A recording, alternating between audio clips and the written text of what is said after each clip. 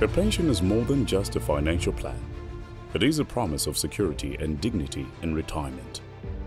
Pensions ensure that individuals can enjoy a stable and comfortable life after years of hard work.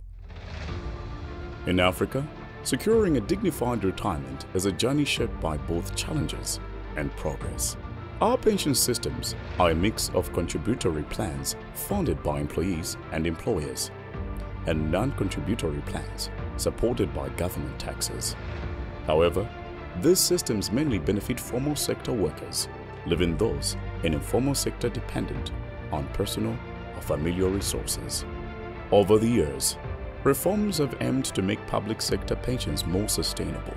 Despite these efforts, challenges like low benefits, poor coverage, and weak management still persist. For this reason, Africa Pension Supervisor Association, FSD Africa, and Zambia's Pension and Insurance Authority, PIA, are bringing together experts and stakeholders to review Africa's progress at the 5th APSA Annual Conference 2024.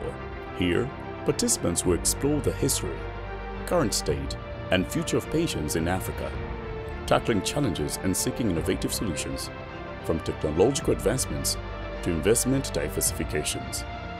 By sharing ideas and experiences, Africa aims to build a more inclusive and sustainable pension system, ensuring a dignified retirement for all hard workers.